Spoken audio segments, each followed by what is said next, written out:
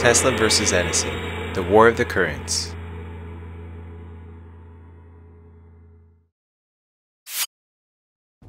The War of the Currents was a series of events surrounding the introduction of the direct current electricity system, DC, a Thomas Edison invention, and the alternating current, AC, a Nikola Tesla invention. It included commercial competition, a debate over electrical safety, and a nasty media propaganda campaign led by Edison. This historical event helped inspire the band name AC/DC.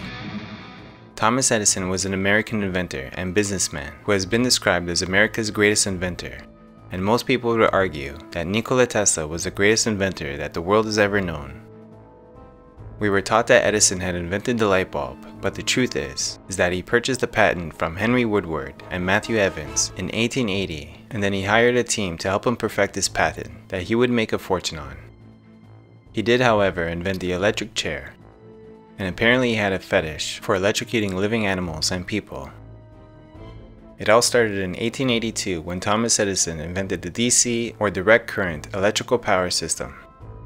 Eventually he would hire a young Serbian genius man named Nikola Tesla to help him improve his electrical device.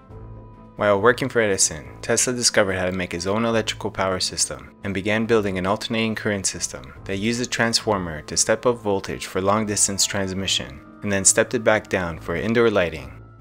A more efficient and less expensive system that directly competed to the Thomas Edison DC electricity system. In brief, AC electricity can travel much further distances than direct current DC.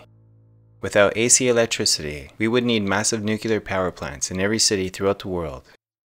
In 1888, George Westinghouse bought the patent for Tesla's AC generator.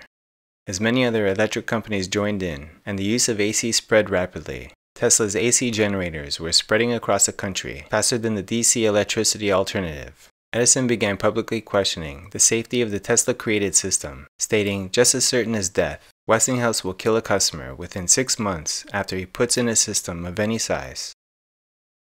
This would be the beginning of what is now referred to as the War of the Currents, which would end in determining the way people still use their power to this day. Thomas Edison's shocking history of electrocuting dogs, horses, and people. He was so dedicated to discrediting Tesla that to win the battle, Edison began giving kids who lived around his New Jersey lab 25 cents for every stray dog they brought him for his public demonstrations of electrocuting these beautiful creatures to electricity from AC dynamos. Making sure to clarify he was using AC electricity, Edison would go about electrocuting calves, horses, and even an elephant. The animals' deaths were very slow and very disturbing to watch from the crowd. Tesla had no interest in a rivalry, let alone zapping innocent animals.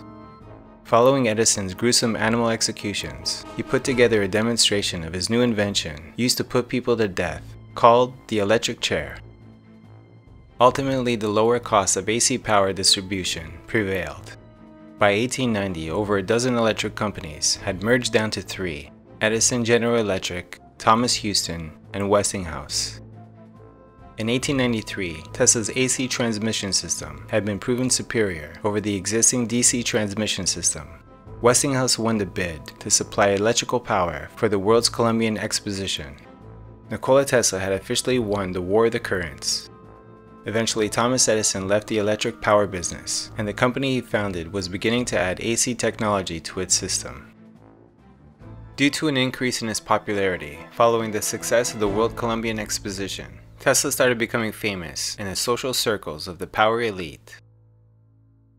Everything was going Tesla's way until the early morning of March 13, 1895, when the South Fifth Avenue building that housed Tesla's lab caught fire.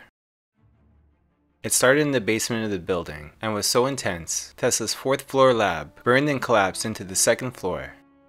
The fire not only set back Tesla's ongoing projects, it destroyed a collection of early notes and research material, models, and demonstration pieces, including many that had been exhibited at the 1893 World's Columbian Exposition.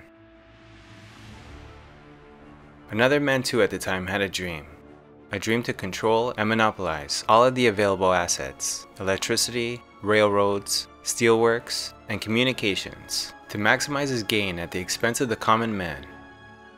This man who had this dream held a major stake in the Thomas Edison companies and was fuming at the loss that Tesla had caused him by winning the bid for the lighting of the World Columbian Exposition.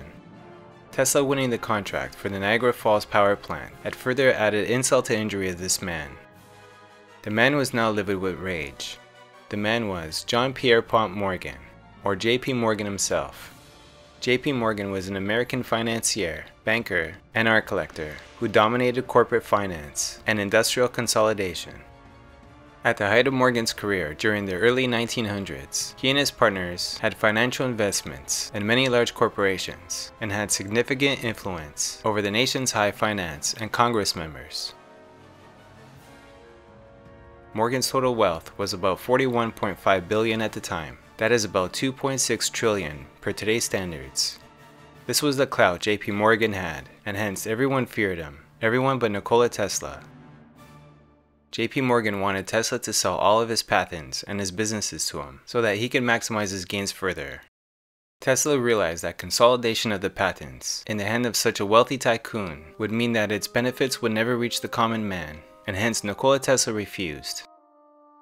Morgan was not a man to let go of an insult. With his refusal to sell his patents, Tesla had now snubbed Morgan thrice. Tesla was habituated to working late in his lab. Once immersed in work, he used to forget about time and even skipped his food. One night he was working late in his lab when an impulse made him leave his lab for dinner. As he dined, there came a knock at the door. A messenger had arrived with the news that there had been an explosion in the building housing Tesla's laboratory, and everything had been destroyed. The totality of his technological achievements was burned into vapor. All that remained was Nikola Tesla himself.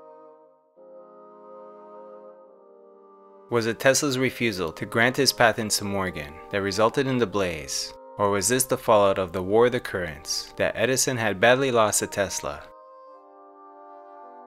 No conclusive evidence was found, and it looks like time will keep its secrets.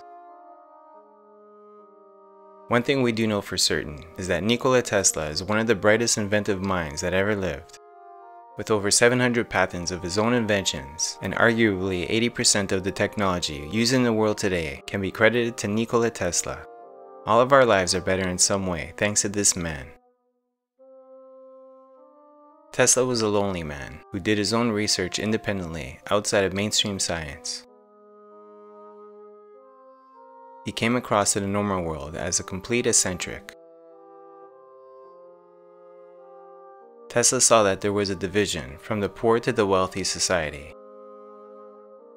He was determined to make electrical power equally available to all people on Earth as a gift.